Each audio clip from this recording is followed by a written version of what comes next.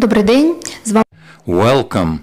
I am Olga Tamanova, and I welcome everybody who has joined us at the Ukr Media Center, the Ukrinform. Now we are into the day number 219 since the beginning of the full-scale aggression of Russia of Ukraine. I would like to thank the media community for delivering truth around the world. At 1300, we are having a briefing with the Ivan Fedorov, the mayor of Melitopol. We'll be talking about the situation in that city. Currently, we have been joined by Oleksandr Kornienko, the first deputy speaker of the Ukrainian parliament. Welcome, sir. Can you hear us, sir? Welcome again. Will you tell us about the following? The hottest topic of today is that the so-called occupational authorities have declared about the beginning of the sham referenda in the temporarily occupied territories. What will be the response of the parliament? We know for sure that this sham referenda will end up in the result that we can all forecast. What's your take on that? At the previous stages of planning of these sham referendums, we already passed an appeal to international organizations, including the United Nations, to the effect that we will never acknowledge such decisions. Our committee at the parliament on the issues of the statehood and the democracy issues have been working very seriously on that. They came up with the appeal, but it was the day before yesterday when we saw the decision as the result of the stand-up of the Russian President Putin, to the effect when he was talking about the zombie army that is aiming at occupying Ukraine. We stated once again that such results of this sham referenda will never be accepted or recognized. We also highlighted that the greater threats to Ukraine are, the more we will ask our backers to provide the weaponry, the material help, financial help to cover all the current expenditures for us to be able to overwhelm the Russian Federation in the fight for democracy and freedom. The so-called partial mobilization, what kind of impact will that have on us? Yesterday and the before yesterday, we were working on the state budget when we launched the budgetary process. Half of the state expenditures will be spent on the law enforcement,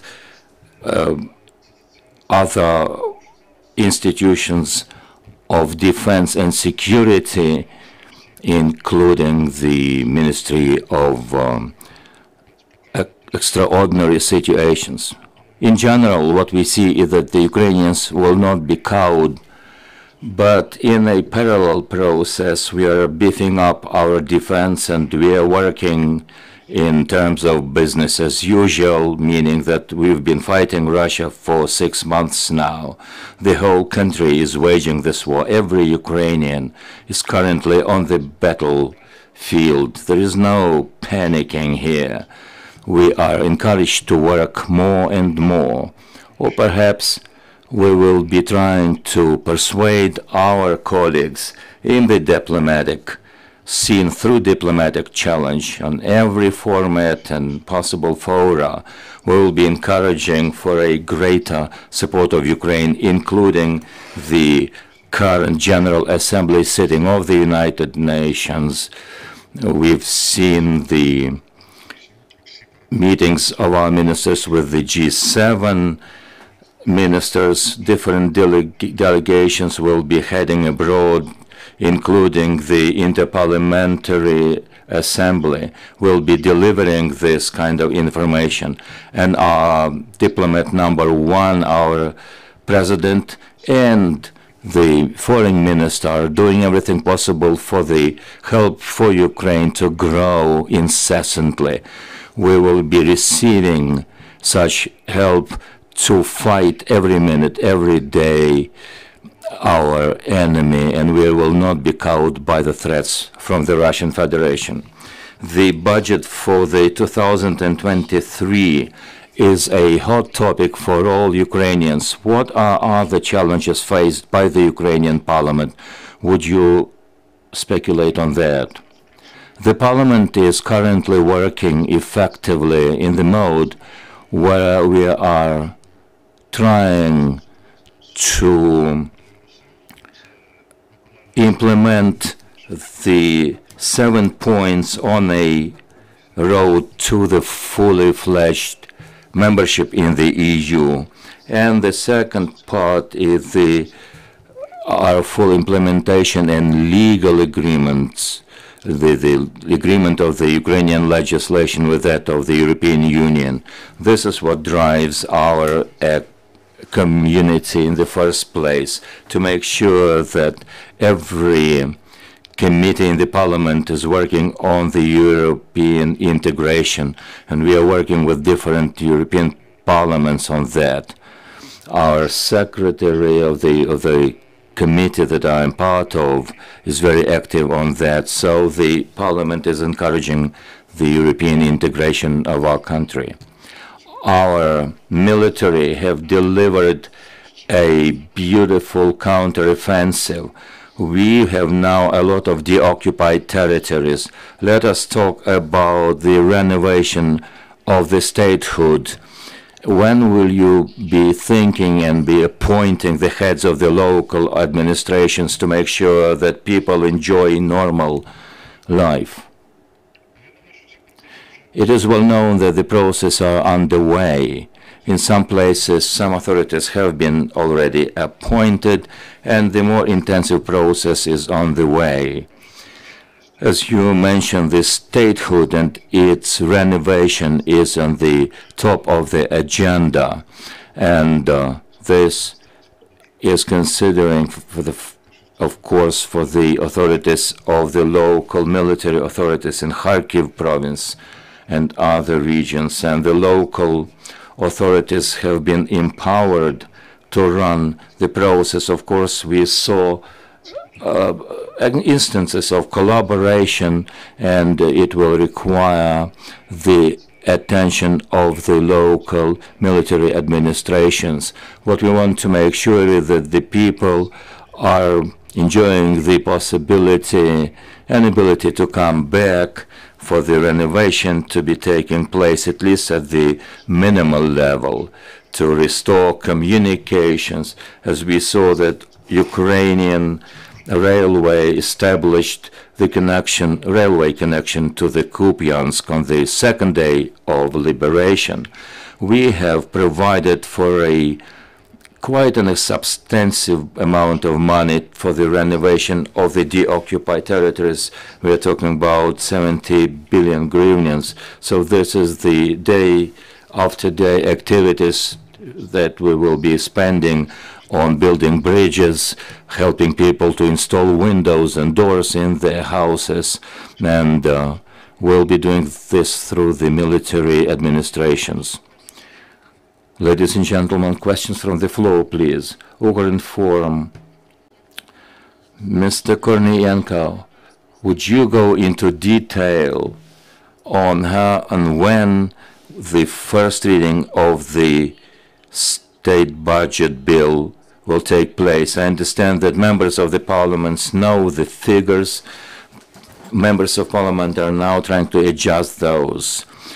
What are the points that are most discussed? Which chapters are being amended and talked about most? You see, every parliamentary faction will divulge what they are concerned about. I will not take away their piece of bread.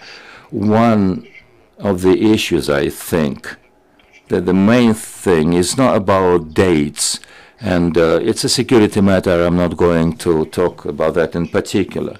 But we know that we want to have it passed, the budget passed, as soon as possible.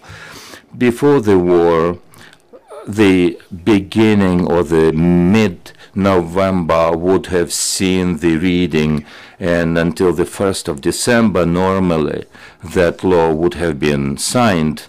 We don't have such time frame at this point in time. We have to come up with a more or less understandable state budget as soon as possible to have it passed and looked into by the ministers, by the Minister of Finance, by the President, to make sure that we could go on working on that. This is what the Prime Minister is concentrating his attention on. So beyond the date that I cannot tell you about from the security issues, I can assure that until the mid of October, the budget will be voted on.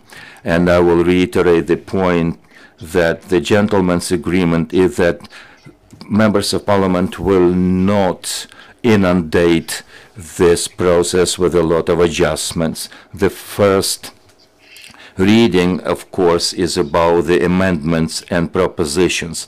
At this point in time, we understand that the budget will be passed, and of course there are no extras that we can allow ourselves. There are no more questions. I can see that a lot of people have been following us. We've been talking to Oleksandr Kornienko, First Deputy Speaker of the Verkhovna Rada of Ukraine. Next briefing will take place at 1400. It will be hosted by Ivan Fedorov. He'll be talking about the situation in Melitopol. Stay tuned. Thank you.